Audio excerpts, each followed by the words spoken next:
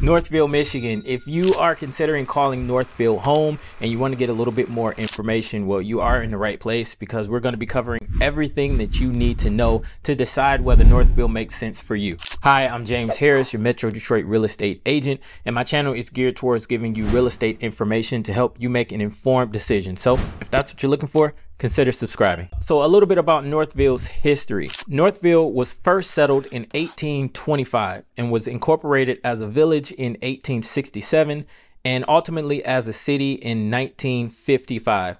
So the village of Northville was originally part of a super township that was composed of Northville, Plymouth Township, and Canton until Northville ultimately split to form its own township in 1898. On to Northville's location.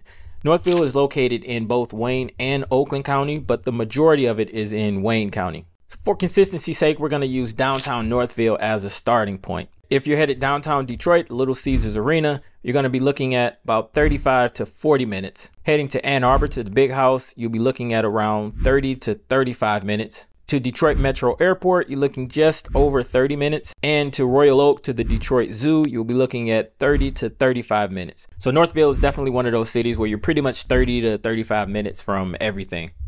All right, so let's move on to the schools in Northville. Schools are always going to be an important factor in the overall desirability of a city. So we're going to talk about some general information and then move on to some rankings. Now, Northville is covered by two school districts. That will be Northville Public Schools and Plymouth Canton. For the purpose of this video, we're going to focus on Northville Public Schools as the majority of the city will fall into this school district, as well as the fact that I've covered Plymouth Canton on videos on the channel. So if you're interested, check those out.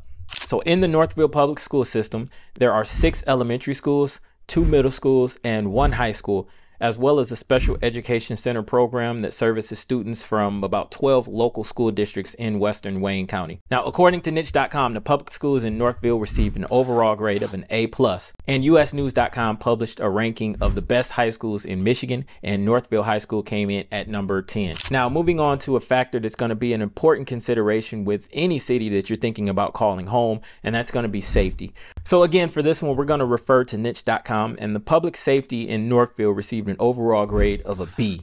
And as you can see, all of the categories of crime rates were well below the national average. And when asked the question, how effective is law enforcement in this area, 67% of the respondents said that the police are very visible and very responsive.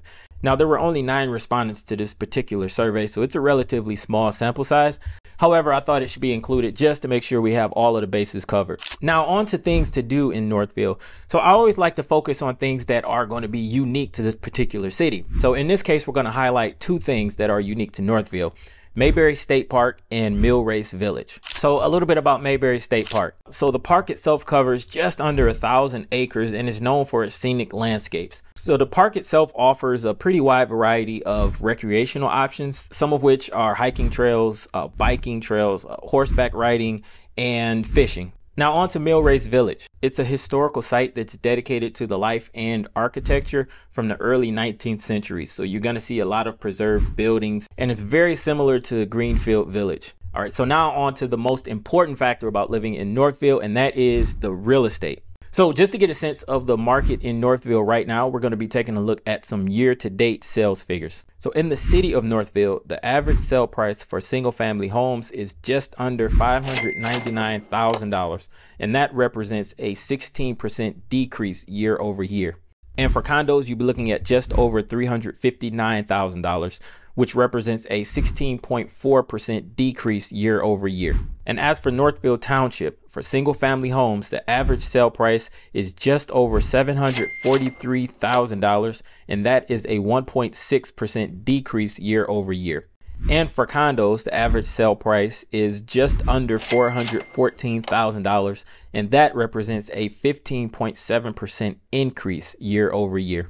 And just to make sure we have a complete picture of the real estate landscape of Northville, we're going to take a look at some values of the surrounding cities. To the east, you have Livonia, and the average sale price is just under $270,000. To the south, you have Plymouth Township, and the average is about $439,000. To the north, you'll be heading to Novi, and the average is just over $543,000. And to the west, you'll be heading to Salem Township, which is in Washtenaw County, where they have an average sale price of just over $542,000. So that's what we have for you today. I hope that you got some valuable insight into living in Northville, Michigan. If you did, a like will go a long way to helping the channel. So if Northville sounds like it might be a good fit for you, feel free to grab my list of preferred homes in the description. So thanks for watching. I'll see you on the next one.